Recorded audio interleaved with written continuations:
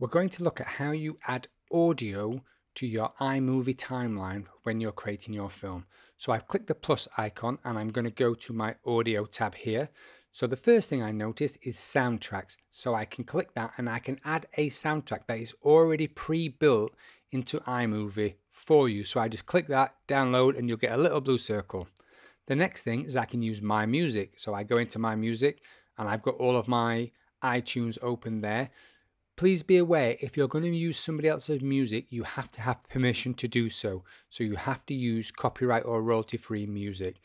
I actually have my music in a different location. So I'm going to go to Files, which is where I've put my music. So I've downloaded this off a royalty-free music site. So I'm just going to put that in there. And what iMovie does is it instantly makes your audio the same length of time as your video file. So in this case, our dance film and our timeline. So it creates the beginning at the beginning and it goes all the way to the end, and it fades in and fades out for you, so you don't have to do any of that work. Of course, if I click it, I get full functionality like I would any normal clip, so I can edit that.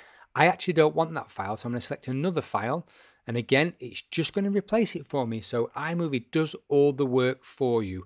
So I'm just going to watch this back and check. So what I like to do at every stage of my edit, whether it be version 1 like we did in the last session, or add in the audio like we're doing in this session, I like to make sure everything looks like it fits. So make sure that the audio is actually the same length as the visuals.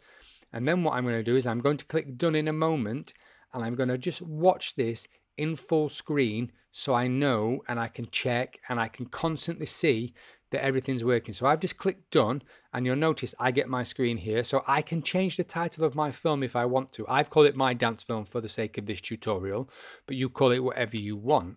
If I click the play button on the big image, what I will get is a full screen preview of the dance film that I'm currently editing. So I get all of that playback functionality.